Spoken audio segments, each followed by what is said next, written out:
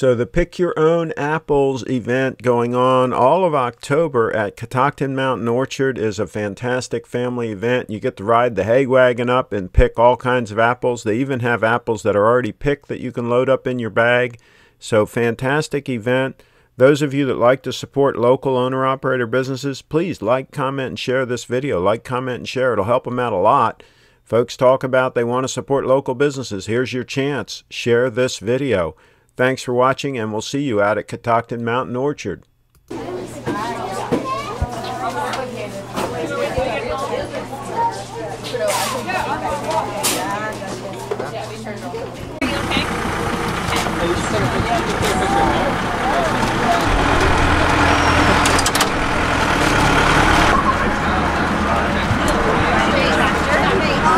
So, starting all the way over there are 2 yellow crates, my favorite, with 2 rows of Evercrisp, which is a mix between Honeycrisp and Fuji. They're a nice mix between sweet and tart. They're very good. All the way on the end over there, we have 4 rows of Crimson Crisp.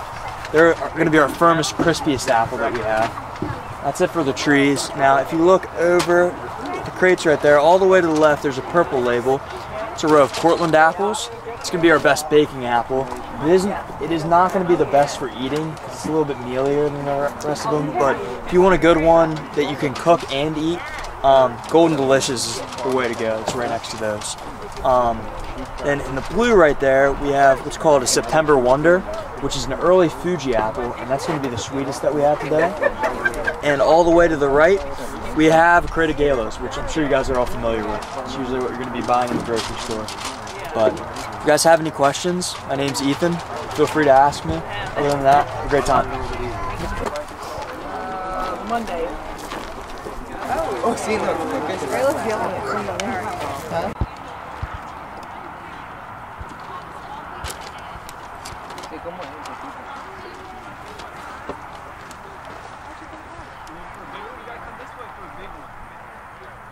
So if you watched this far, thank you. And if you shared this video, super thank you. This really helps these local businesses out if you do share this video. Put a comment down below and like it as well. Those are all signals to Facebook for them to push it out to more folks, and that will help these local businesses.